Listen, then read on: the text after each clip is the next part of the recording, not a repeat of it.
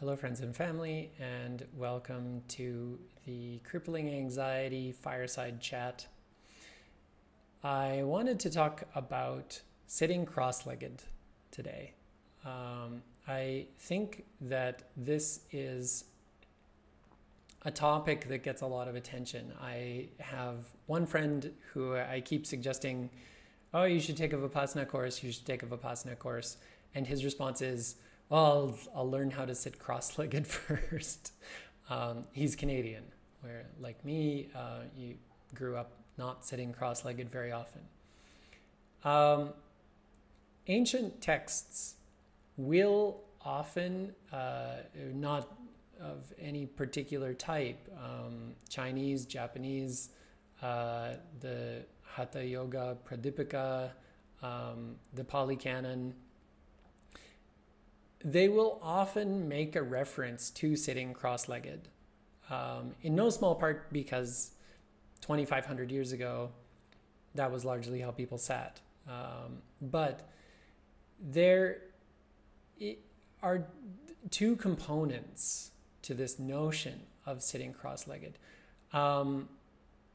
One is that the posture is required, that it's a necessity for meditation. And that is absolutely not true. If you are more comfortable beginning your meditation practice sitting in a chair or sitting on the couch, that's perfectly okay. I would recommend that you generally prefer a stiffer seat. So if you have a chair with a back and a seat at a 90-degree angle, that's going to hold your spine a little straighter. It's just better for you physically to be sitting that way.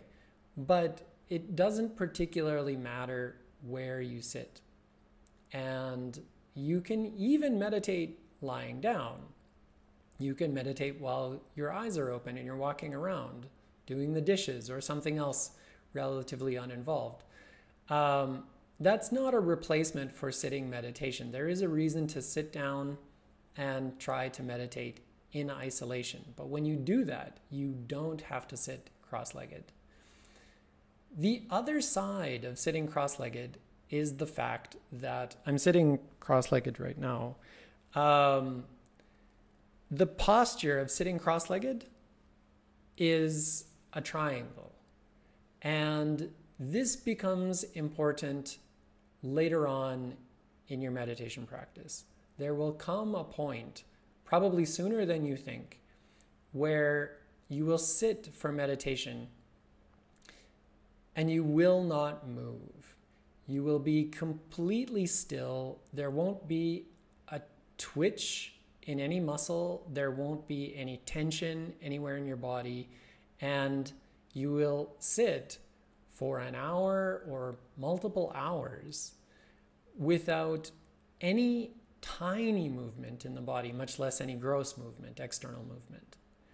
And it is much easier at that point to sit like that than, it is much easier to sit like that in a cross-legged posture, a triangle-shaped posture, than it is to sit in a chair. So I've tried to do this in a chair, and it becomes quite difficult because in a chair, these tiny movements, kind of wobbling back and forth, or your legs moving slightly, they become much easier for your body to slip into.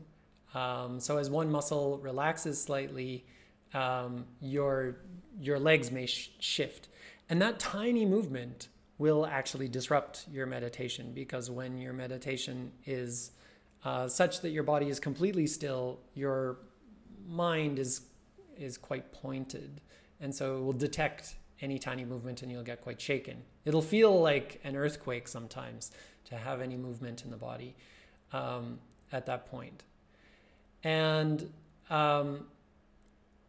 this stage of meditation where you're not moving at all, externally or internally, you'll know that this is happening because the breath itself, which never stops, or even the heartbeat sometimes, become quite a disruption. They really feel like they're shaking your body.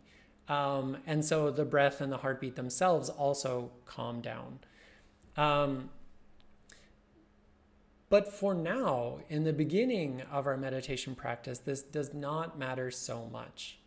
And there are plenty of meditators I've met over the years who will take long courses, meditation courses, and will sit in a chair, and they will sit unmoving in the chair because it is more comfortable for them, or because they have an injury, or because they have arthritis.